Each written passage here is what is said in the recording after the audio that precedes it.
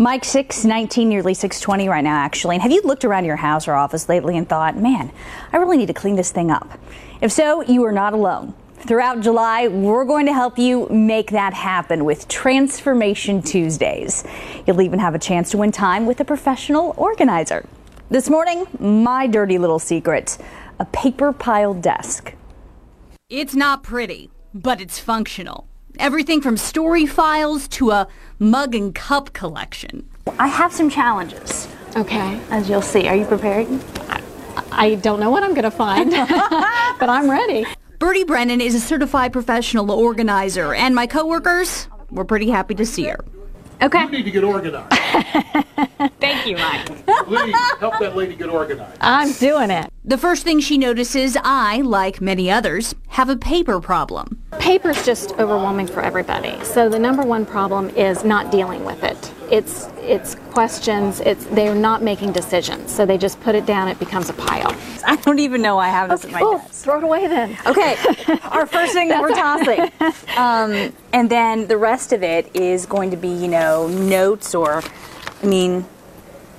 this is the investigation into the Mark Dan scandal at the Attorney General's office from how many years ago? She suggests dividing folders in this vertical space into files that I use on a recurring basis and those that I use only once.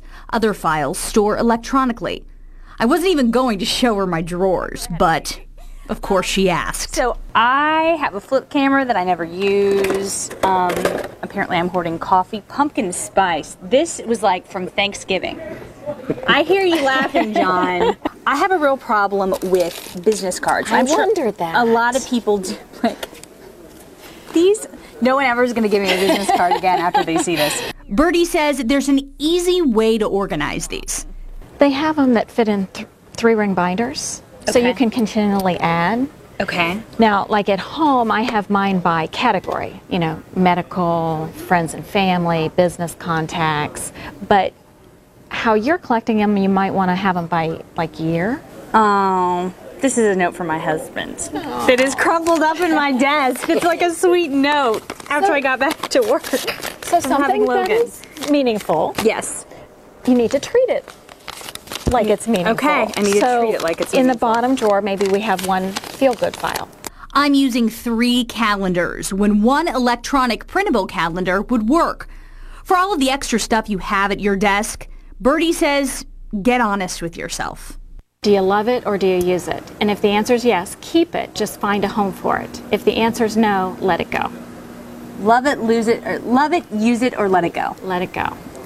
Sounds like an old boyfriend. That's really what I thought about when you said love it, use it, let it go.